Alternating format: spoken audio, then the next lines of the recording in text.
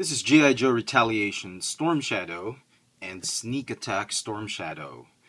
The figure on the left is part of the first wave, and the figure on the right is part of the second wave of the GI.Joe Retaliation. Three and three quarters figures of the movie toy line. Before we begin, as always, here's a quick look at the packaging. The front of the packaging is roughly the same. You get some really nice artwork at the back and the rest of the assortment. Same here. There's this assortment for Wave 2. Oh, sorry about the glare. Yeah. Alright.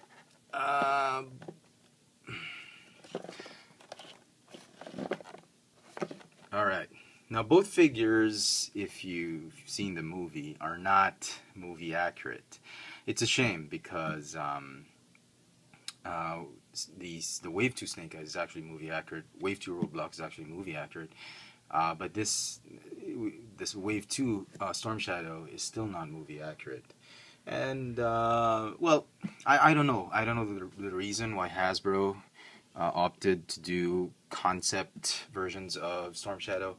But if you're still looking for a movie accurate Storm Shadow, I think it's fair to say you can settle for the Rise of Cobra Storm Shadow. More or less, this is the costume may have some differences, maybe with the Cobra symbol, and some details might be different here and there with the costume. But I think this is a good as any stand-in for a Retaliation movie accurate Storm Shadow. This one, I'm not sure where they got it. It sort of has inspirations from Resolute, from the movie, from cartoons, from whatnot. It's a mix mash of maybe from the game. Not entirely sure where Hasbro got this concept, but it's very good. I actually like this particular figure on the left. The figure on the right is, I think, if I'm not mistaken, a variation of of this particular figure. This figure, if you recall, is an homage to the G1 or the 1980s Storm Shadow figure where he becomes part of the Joe team, where he has a hood and those stripes. And this one, I think, is a more completed look because it has the hood, while this one just has the coat. But the stripes are not far off. This is more of a if you see this one, more triangulated this pattern. This one is more striped. So more or less that's that. So again, let's talk about the figures in detail. This particular figure, very nice, fantastic articulation and paint apps. I mean, the concept is not that great, but the paint apps are pretty good.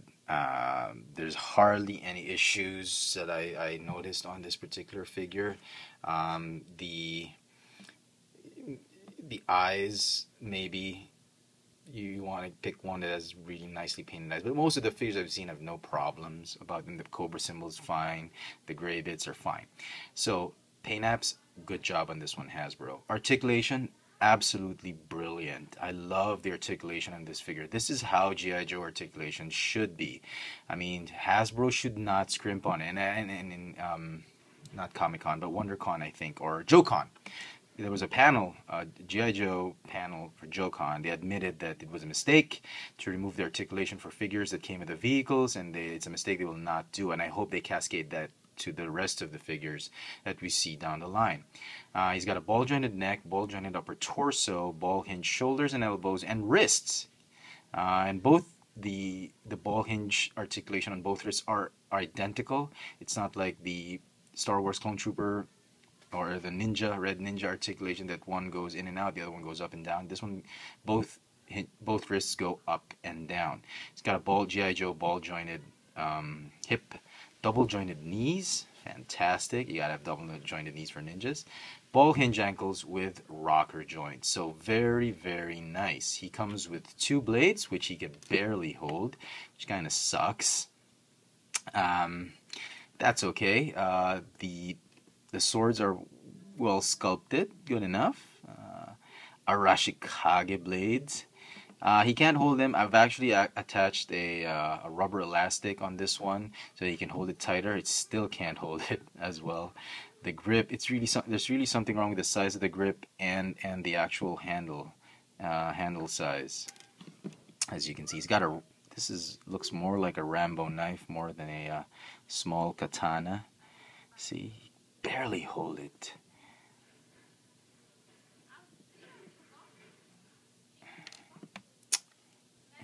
Anyway, so we'll stand him up. He also comes with a rappelling or a zip line backpack, and just like the Ninja, the Red Ninja, there is a hook and line zip line to make a zip line in this package. I'm not going to take it out. It's, you know, it's just the same as everyone. It comes like a backpack, just like the Flint zip line accessory. It's the same. He can hold it here, and then he can rappel or do the zip line through these holes, or he can launch it. The claw launches from here, and he uses it as a backpack, a la Sky Commanders, just like the Sky Commander type of. If you remember that in the 80s, he can use a backpack and he can zoom through it. Okay, let's go with this other figure.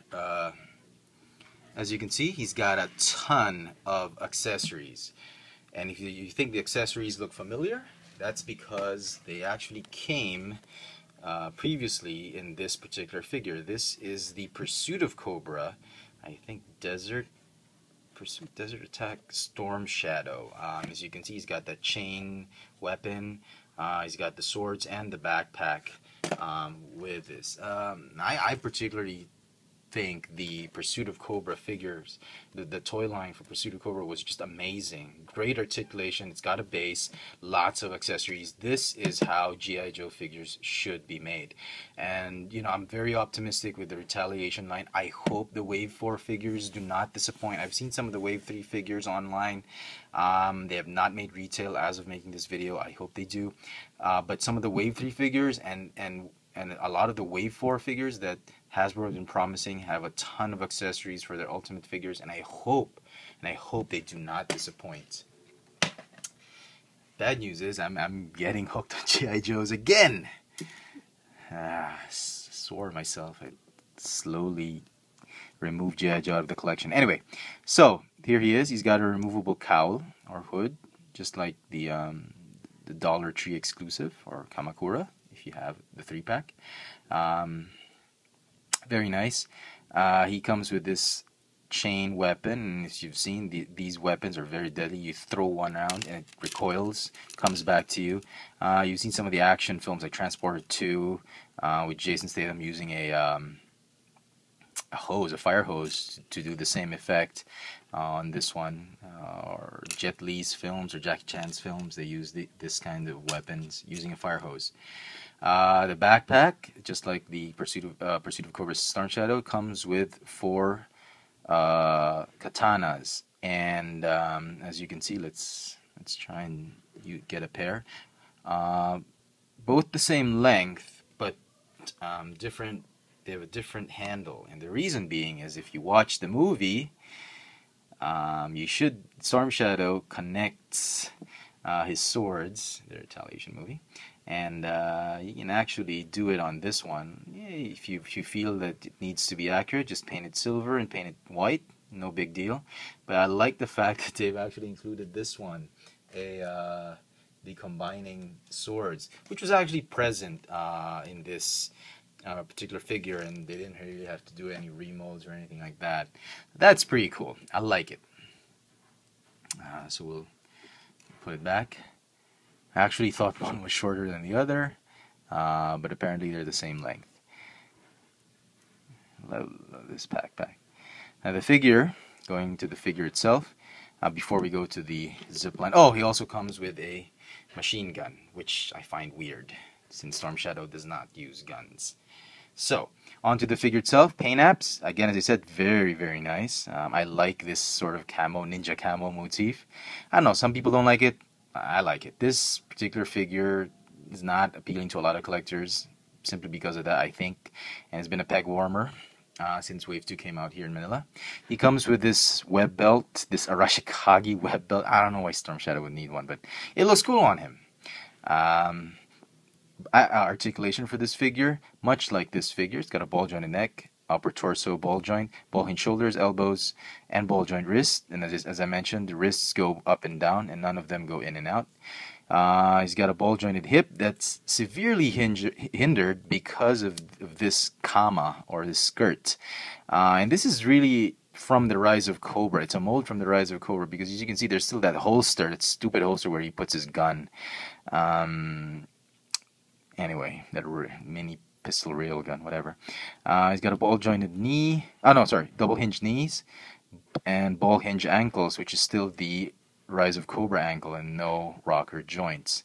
So very, very nice. Still, I mean, I like this figure. They cost a lot. Admittedly, $15. I mean, a stupid price, but I like it. I like it. These figures did not disappoint. To me, they're great figures. Oh, sorry, before I forget, it comes with this really nice zipline backpack. What I like about the backpack is it has a way to store the rope or the wires, whatever, the ropes that you use to do the zip line. And the way to do this, you push on this button. He also comes with this sort of bladed accessory that the instructions does not mention. I think he holds it this way and the blade's on the other side. And there's a sort of a key gimmick which you don't really need it. You just push it on your own. But let me just show you how stupid and corny this gimmick is. You push it, and then the blades on the bottom come out, and these two flip out. And as you can see, I've not removed the rubber elastic because I know it's going to be a pain to put it all back together. These two can be removed, and you can hook them. They have small hooks underneath, and you can do that whole zipline thing. But I'm just really not a big fan of the zipline right now, so we'll do that. So, should you get these figures? If you're a big G.I.Joe fan, you like the movie, even if they're not movie accurate, yes, definitely. I'm a big Storm Shadow fan, just like I'm a big Snake Eyes fan. Absolute must-have, these two figures. They do not disappoint. And don't be fooled, you see them on the shelves and they're like, there's a ton of them, nobody wants them. Sure, he's a bad guy, but if you watch the movie, he's not that bad at all. I absolutely love these figures. I give both these figures a 10 out of 10. I know it's a very high grade. I normally would just give it a 9 out of 10, but I'm a big Storm Shadow fan, so it's a bit of a bias. These figures are great. And if you haven't picked up any of the Storm Shadow figures from the 3-pack or what, these two are not bad. Between the two, well, mileage, this guy has a ton more of accessories. Playability, this guy has a lot more. So you decide. So there you go, folks. If you enjoyed this video review, please click the thumbs up icon if you did. Follow me on Twitter, Keek, Instagram. Catch my videos on YouTube at FXFrance and Chefatron, as well as the videos I submit to Tech Sushi. This is the GI.Joe Retaliation Storm Shadow and Sneak Attack Storm Shadow by Hasbro from the movie line. Thanks for watching.